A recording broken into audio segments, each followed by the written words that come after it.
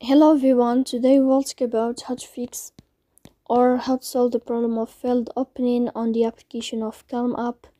You will go to settings. In this page you will go to apps, default apps, app settings. On above you will search about Calm app and you can click here. In this page of app info you will click on first stop and you will click OK. Here you will enter to the window of storage. Then we click on clear cache, but pay attention, don't click clear data because that can delete your account or can cause you errors in your app. Then you will go to Play Store.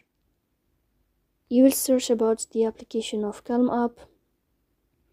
Here you can uninstall your app and you can install it again, so please don't forget to support us by like and subscribe. See you next